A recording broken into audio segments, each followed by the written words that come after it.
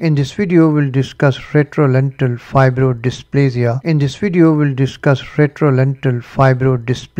Or retinopathy of prematurity, its causes and the etiology and pathology. Retrolental fibrodysplasia is the most common cause of blindness in children. So what happens in retrolental fibrodysplasia? There is fibrovascular proliferation, abnormal growth of blood vessels associated with growth of fibrous tissue, scar tissue, leading to retinal detachment. The condition occurs in premature infants. In premature infants treated with high oxygen concentration for long periods, oxygen causes interruption of normal progression of newly developing retinal vessels. There is overgrowth and invasion of the developing retinal vessels into the vitreous. There is abnormal proliferation of fibrous tissue immediately behind the lens of the eye. Disturbance in retinal vascularization is usually bilateral but often asymmetric also. How high oxygen concentration causes interruption of normal developing retinal vessels. Hyper-oxygenation, oxygen concentration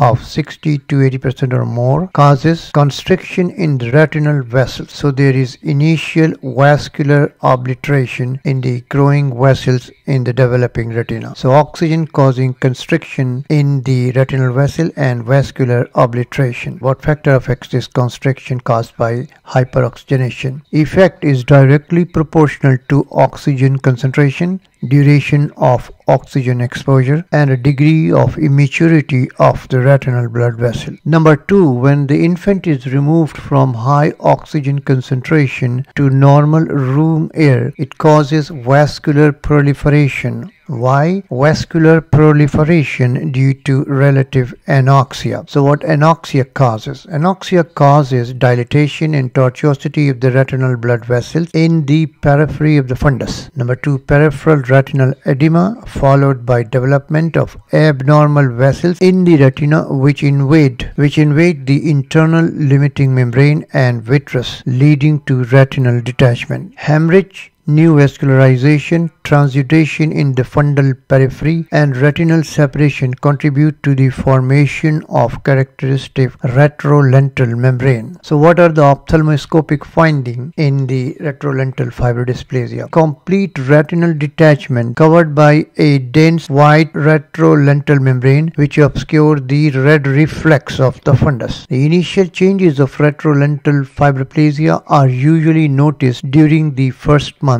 after birth. So what factors contribute to retrolental fibrodysplasia? Inhalation of high oxygen concentration for long period in premature infants, especially those who have low birth weight of less than 3 pounds, causes retrolental fibroplasia. Also, deficiency of corticotrophin and vitamin E may lead to the condition.